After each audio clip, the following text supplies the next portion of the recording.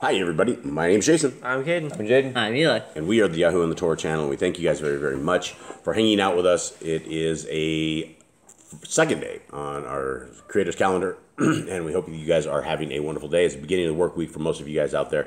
We hope that you have a wonderful week. And we hope that you are keeping the Torah in your heart, mind, and soul. And you have Messiah Yahushua. For those who do not know who Messiah Yahushua is, he was born Yeshua. He came out as he's now named Yahushua. Yeshua means salvation. There were no J's in the Hebrew language. People are like, well, it doesn't matter. That's just what the name was translated as. That's not, names don't translate. My name Jason is still Jason down in South America. It never ever changed. Although people can't really say it. They say Jason, but my name has never changed. And so it doesn't translate. And so those arguments that names will translate like this, they don't. And when you say, hey, Zeus, or you're saying the son of Zeus, that was the whole gig. And prior to that, it was Isis, right? And it's like Isis. And so they've messed the name of our Messiah up, and they've messed the name of our Creator up. Most call him God. He has a name, I am that I am, and it's Yahuwah. And he's Yod-Hed, Vod-Hed, and this is our story. Here we go. Okay, so we are into chapter, this is, what chapter are we on here? 14. 14, verse 31 is where we are at. Okay. A rich man standing by said, "We cannot understand these things, and they confuse us. Just tell us what we must do to enjoy eternal life." Yahushua said, "By your attire you are among those privileged to enjoy wealth. What do you do with it?" The man replied, "I do as others, getting the most out of it and enjoying life in full." Yahushua said, "You would be better off selling all you possess and giving the proceeds to the poor. Only thus can you discover yourself and benefit from eternal life." The rich man's companion said, "Wise teacher, what of me? I conform to every verse of the Torah. I pray every day and give generously to the poor." Yahushua said, "Have you ever been hungry or slept on the street or gone unclothed?" The man said, "No, why should I?" Yahushua said, "You deceive yourself and are a hypocrite. Besides, how can you say you comply with the Torah and teachings of the prophets? Is it not stated in the Torah that you should love your neighbor as yourself? Yet all about you there are people who are hungry, clothed in rags, and homeless.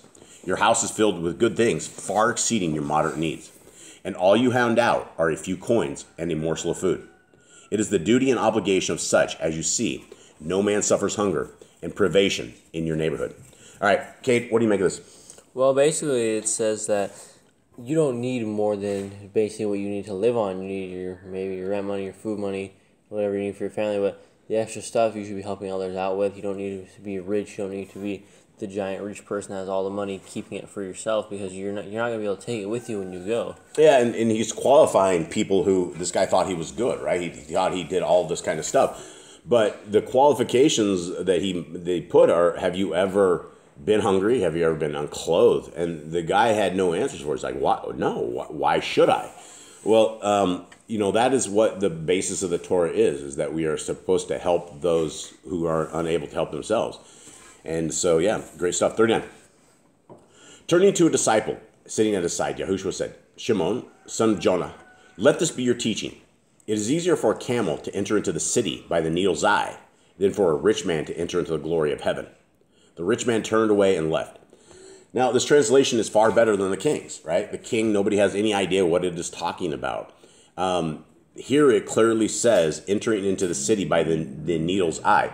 That is what this little tiny thing is called. It's called the eye of the needle. And it's a little tiny doorway that you're not going to be getting really a camel through unless a camel can get on his knees and like walk through this thing unloaded.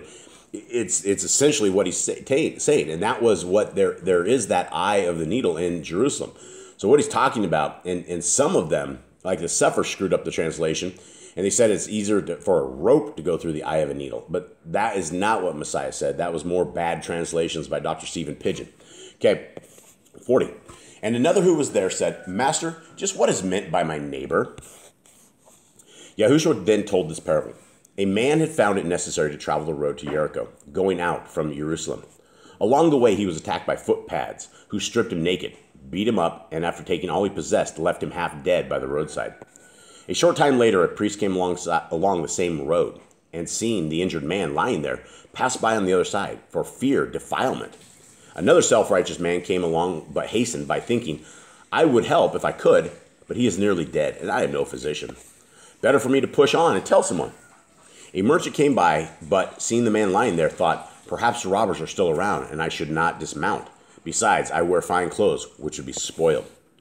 Now a lonely Samaritan, traveling the same road, came upon the man lying there, and his heart was moved with pity. So he tore strips off his tunic and bound the injured man's wounds. Then lifting the man, he set him on his own donkey, bringing him to an inn and attending to his needs. When departing the next morning, he said to the innkeeper, here is some silver. Look after this man, and if the payment is sufficient, I will settle the bill on my way back. Which of these four, in your opinion, acted as a neighbor towards the helpless man? All right. This is the story of the Good Samaritan. Yeah. We've heard this before. You're supposed to help people, It doesn't matter if you have good clothes on. It doesn't matter if you want to be unclean, because the guy has blood on him. You got to help the guy, right? He needs help. If not, he might die, and then you might have a hand in that because you didn't help him, and you could have saved a life, but instead he died because you walked away from him. Now let's say somebody is alongside the road with a help me sign. Is there an opportunity for people to be good Samaritans? I would say yes, absolutely. Every single person you see. Every single person that is sitting alongside the road with a homeless sign or somebody that lives in a tent on the side of the road. And North America, unfortunately, has turned into a fourth world country. And many of the big cities, they're lined. The streets are lined with homeless. Homeless unlike anything we've ever seen. Now, we live in what people call a third world country. And there are homeless people, but there's nothing like in the States. You don't see people in tents, like lined up in the streets in the cities. And yes, there are homeless people, but it is getting very, very bad in North America. And so there are a tremendous amount of times, and even if you don't have a dime to give these guys, why don't you sit down with them, give them a hug, teach them about Messiah, teach them about the commands of our Creator, ask them how they got there, where are you going, right? Talk to these people. These people are not monsters. These people are down on their luck. These people are at the worst that they'll probably ever be if they don't have a home. And your opportunity is right there. Every single person that you walk by is an opportunity to be the Good Samaritan. When you walk by them and you see them with a help wanted sign and you do nothing, you have done exactly what the rest of these people have done. That's the bottom line. 44. Yahushua said, actually 43. The man who questioned Yahushua said, why, surely the man who took compassion on the stricken man. And he's answering Messiah's question of who's the most compassionate. 44. Yahushua said, now you know your neighbor. Go and act likewise towards men. Leaving that place, Yahushua and those with him went by boat to another shore on the Sea of Galilee. Arriving on the morning of the Shabbat, as Yahushua was going into the place of worship, a woman bent double without the ability to straighten herself came and begged Yahushua to heal her. He put one hand under her chin and the other on her back and straightened her up. She was always filled with happiness. All right, hold on real quick. The Levite who conducted the worship noticed this, and seeing the woman's side, said to her, 6 days are set aside for work, but the Shabbat is sacred, and you should not have sought healing on that day. Yahushua, overhearing this, waited outside for the Levite, and when he came, said, what a hypocrite you are. What member of your flock does not loose his cattle or donkey from their stalls and water them on the Shabbat? Also are the cows not milked and the hogs fed? They are not left to suffer.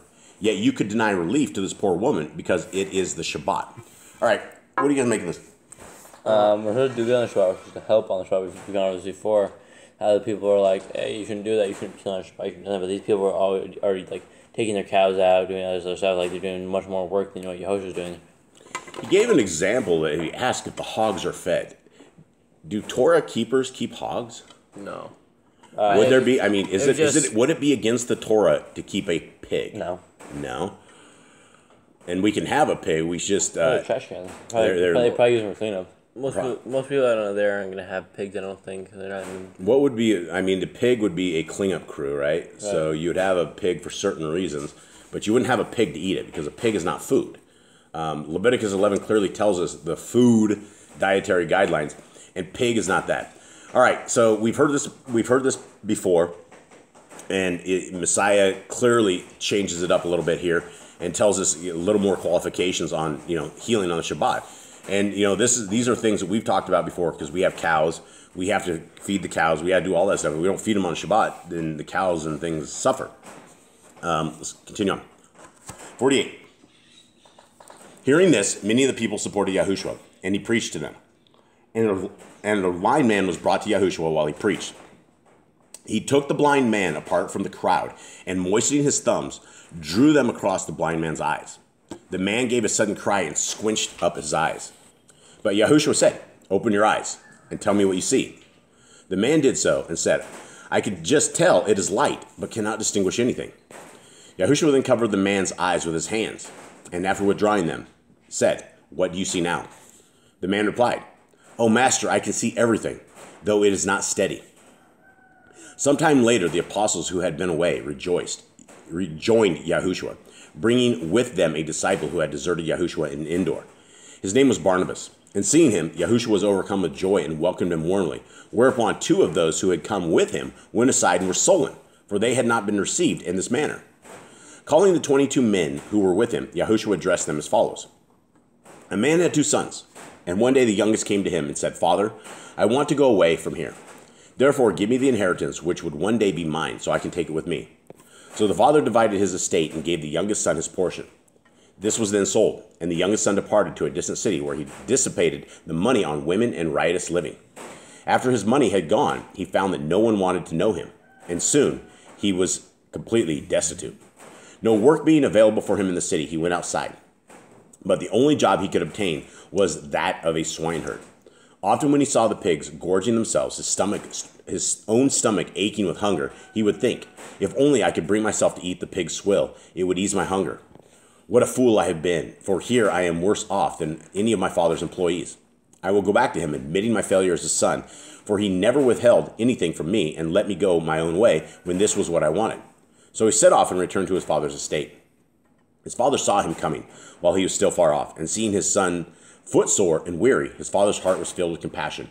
He ran out to meet him and embraced him warmly. The son was stricken with remorse and said, "Father, I have done wrong, but will do my best to make amends. I am unworthy to be treated as a son, but let me work for you as a servant." But the father led him home and called out to the servants, "Here is my son. Bring him a change of clothing. Get a ring for his hand and sandals for his feet. Go and kill the fattening calf and roast it, for we are going to celebrate his return with a feast. I thought my son was lost, but he has returned, and I am happy." Now the elder son, who had been out in the fields all day, and drawing close to the house at dusk, he was puzzled to hear the sounds of music and laughter. Passing one of the servants, he inquired what it was all about, and the servant replied, "Your father has ordered a celebration for the safe return of your brother." This made the elder son so angry that he would not go into the house. And when his father came out to see why, the son said, "Over the years I have served you faithfully, and you know you can rely upon me. Yet you have never even put on a feast of goat meat for me and my friends. Now this prodigal comes running back because he has squandered everything on harlots and gambling, and you immediately have a great feast of celebration." The father said, "My son, you are my right-hand man, and I know you have never let me down. I depend upon you, and all I have is yours. But this is a special occasion, for the one I thought was lost to me has returned.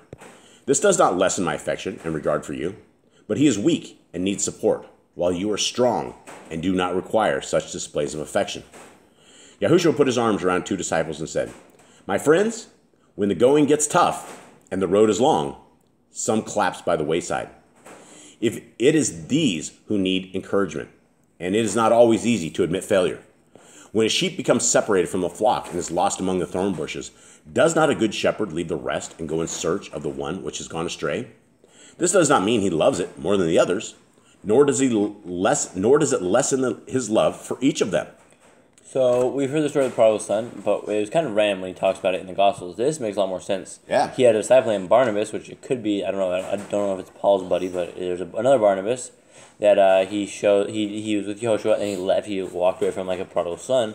Then he came back and Yehoshua gave him the story because 2 of the other people were upset when they came back from their little mission trip that they didn't get like all happy that they came back because Barnabas had completely left Yehoshua and they came back from their thing like they were supposed to. But Barnabas wasn't supposed to return, but he did return. Yeah, and that's the story, right? And a lot of this stuff now, it makes a lot of sense. I'm sure there's other places where this applies. It works, something of the sort, but this was definitely this one. Okay, 61.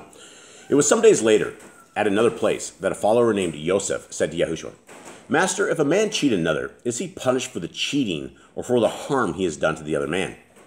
Yahushua said, "Speak of punishment only to the people, for this accords with their understanding.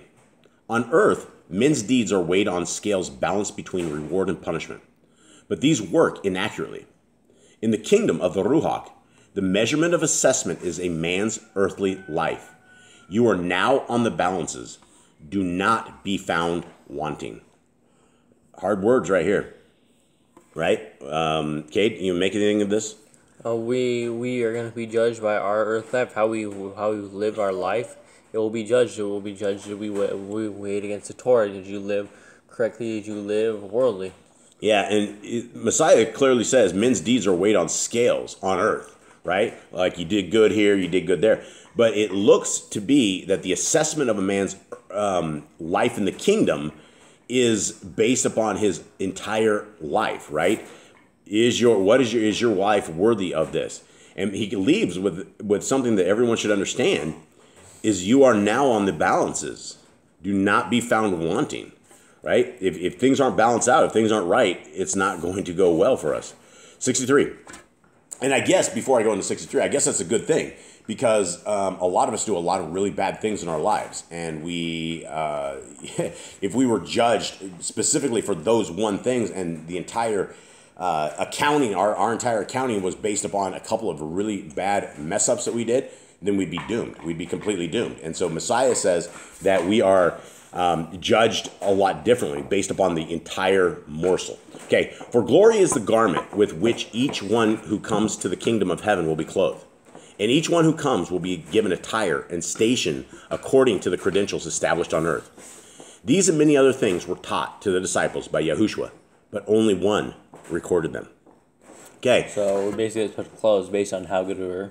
Yeah. And so the garment with which each one comes to the kingdom of heaven will be clothed in, and each one who comes will be given attire and station according to the credentials established on earth. So, yeah, our dress attire, what we look like in the kingdom to come, is going to be based up on this. And so hopefully it's not a big deal because I like going around in shorts. Hopefully I'm not having to get like a big tuxedo that's big heavy duty or something of the sort. If I even make the kingdom, I'll probably get tossed into the worms in the other pile and just sit there and burn.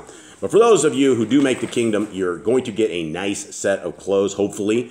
But it's based upon the actions of our life right now, guys. So let's keep this life that we have in balance. Let's do what Messiah says, and let's make sure that we make this kingdom road. All right, everybody. Thank you guys very much. Have a wonderful day. All right, shalom.